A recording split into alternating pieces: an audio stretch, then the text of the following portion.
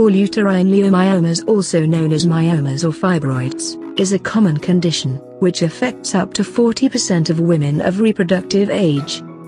Uterine fibroids are benign progesterone and estrogen-sensitive tumors, arising in the smooth muscle cells of the myometrium. Fibroids can range in size. They can be solitary or, more often, multiple. They are classified as intramural, subserous and submucous.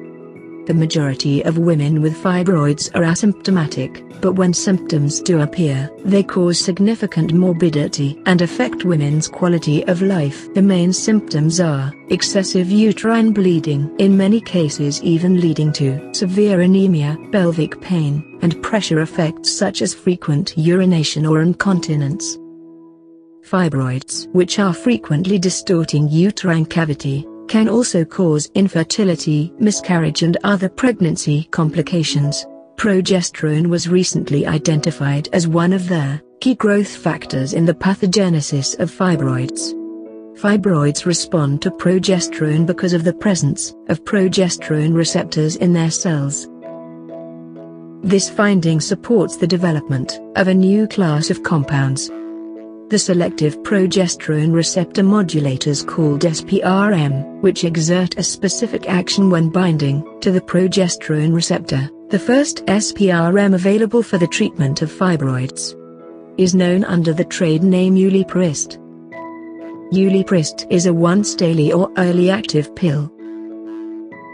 Once in the body, Yuliprist will enter the cell and selectively bind to the intracellular progesterone receptors. Inside the nucleus, progesterone receptor coupled to Yuliprist forms a dimer. This dimer will bind to part of the DNA that controls the expression of genes that are normally regulated by progesterone, known as the progesterone response element.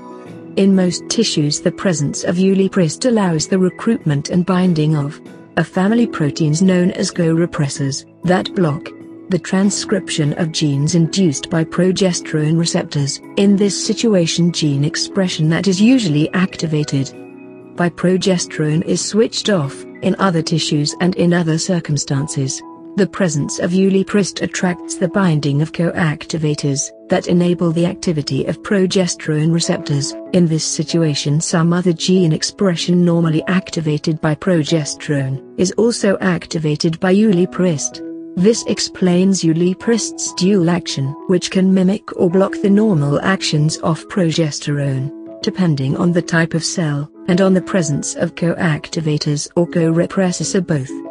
Yuliprist exerts direct action on 3 different target tissues: the fibroids, the pituitary gland and in the endometrium. On fibroids, Yuliprist action blocks the progesterone receptors, inhibiting cell proliferation and inducing apoptosis or cell death. This results in the shrinkage of fibroids, which can be maintained for up to 6 months. After the treatment is stopped, Yuliprist has similar effect on all types of fibroids, regardless of their location or size.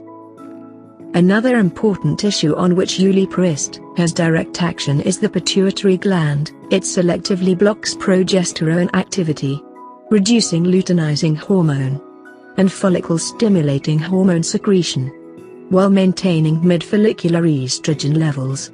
This is important as most women do not experience hot flashes, which are frequently seen with other therapies. By its direct action on the pituitary, Yuliprist inhibits the ovulation, which contributes to inducing amenorrhea or complete absence of bleeding. A third important issue on which Yuliprist exerts a direct effect on is the endometrium, which contributes to the quick reduction and often total suppression of uterine bleeding.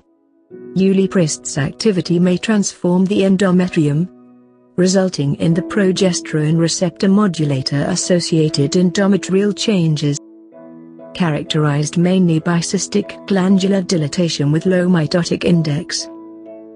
These changes are reversible, and they disappear once treatment is stopped and menstruation has resumed. In clinical studies, Yuliprist treatment demonstrated control of bleeding in over 90% of patients. Fast onset of action. For majority of women, the bleeding is controlled within 7 days, and reduction of fibroid size, which can be maintained for up to 6 months after treatment is discontinued.